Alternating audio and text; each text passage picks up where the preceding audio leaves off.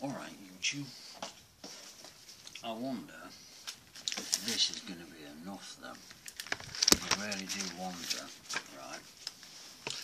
Because when I've done up here, I've done the cricket club, the tennis club and the rugby club. But what I've gone and done here, I've put the comma in front of the gym, then the comma in front of the cricket club. Beforehand, you never put a comma before the and then the tennis club, and then the rugby club. Because when you put in the and, it's a conjunction, so you never do that.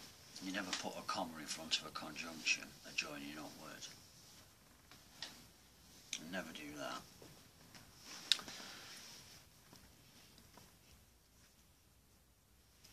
So when you're doing the list, so it'd like be football pitch, comma, then you go to the gym. I don't know, football pitch, I put another comma at there, I'm not too sure.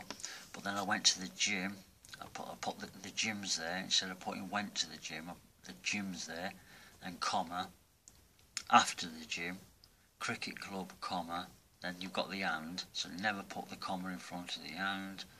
Then you got tennis club, but you I put the comma in the middle of there, rugby club. Then you come to and again, you never put a comma in front of the and. So in the rugby club, I'd put the comma in between the rugby club, because I won't never put it in front of the and anyway. Never do that anyway. Never put a comma in front of the ands or the becauses, because they're joining up words, and you should get it better, folks. Anyway, let's see if we can do a spirit box and get Alan and T talking, yeah?